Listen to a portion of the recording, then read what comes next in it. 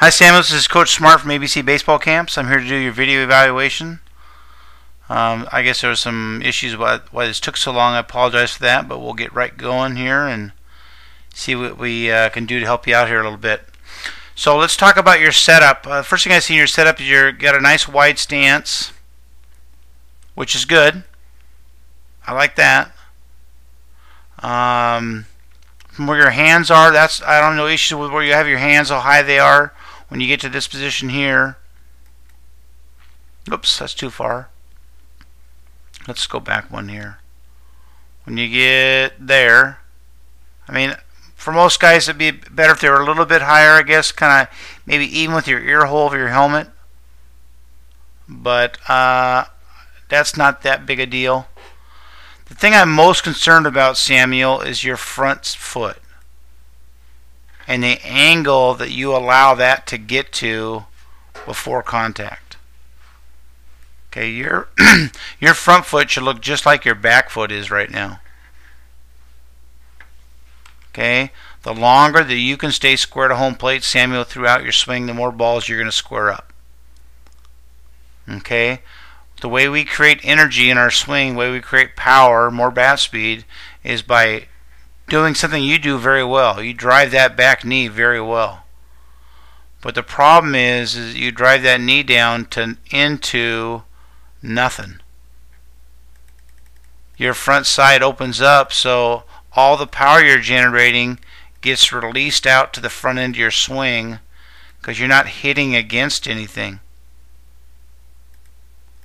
Your back knee is textbook. It's really good. Your back leg is really good. You have a chance to create a lot of power there, a lot of energy there, but by allowing that front foot to slide open and allowing the weight of your front foot to get on the outside part of your foot, you lose the ability to resist and create resistance. We create power by creating resistance from our backside to our front side. The same thing as when we throw. We throw against our front arm, which is built up against our front side there. We throw against that front side to create resistance, to create more power. So, as far as where you are at contact, by letting that front foot open up, it also gets you in a position where the only pitch you're going to be able to hit really is a ball in the inner half or right down the middle. Anything on the outer half, you'll have a difficult time driving the other way, because your chest, your core, is facing the pitcher before contact. And at contact, bud, I want your chest to be facing the shortstop. You guys remember, we're going to rotate our back hip against our front hip. We're not going to let both hips go.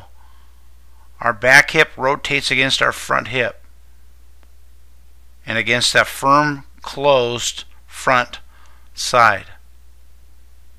Okay, but your finish is good. You get pretty good extension. You're a little bit pull happy, it looks like there on that extension. Okay, but from a standpoint of just your swing, let's move this up a little bit, and I think he took that pitch. So your plane, your swing's pretty good. You're level through the contact zone. But you're going to lose a lot of power again with that front foot opening up like that.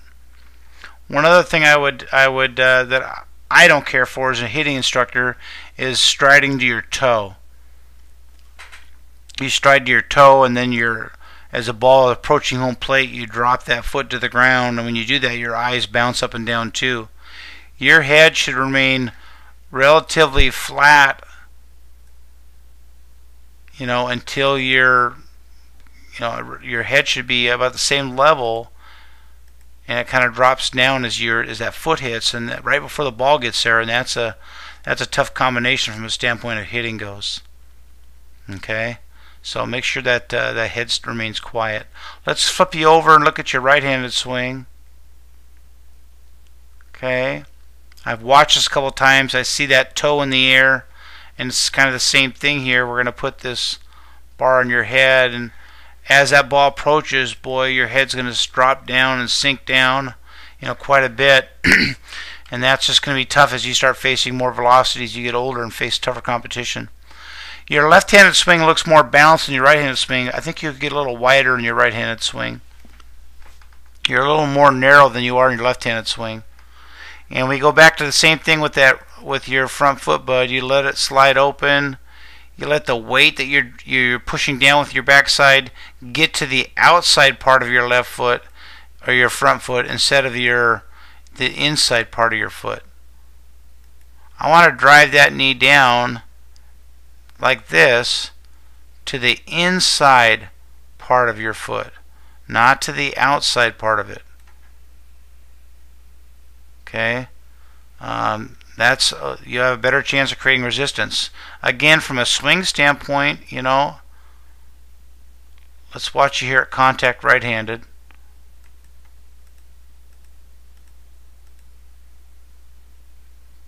Okay, same kind of thing. Your chest and your core is facing the pitcher right now, right at contact, and you should be facing the second baseman from the right-handed side.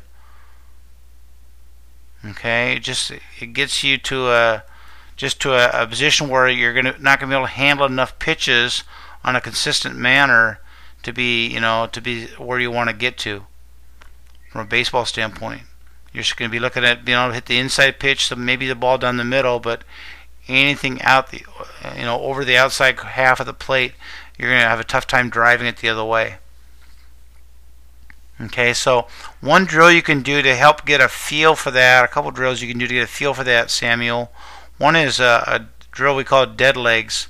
We're going to put that back foot right about there, leave your front foot where it is, but keep your feet on the ground. And you can do either soft toss or tee work this way. No load, no stride. Your feet stay on the ground, and you just swing with your hands and not rotate your hips. Okay, when scouts come out to watch you play, they're looking for guys with fast hands, not guys that can spin really hard on a baseball. Okay, so we want you to get used to swinging your bat with your hands and not your shoulders and not your hips. And then we use that same idea when we hit. Now we just integrate our lower half to our swing, and now we can stay on pitches longer. Okay, the second drill is called a split drill, where you take your back foot and put it back here in kind of a scissors action.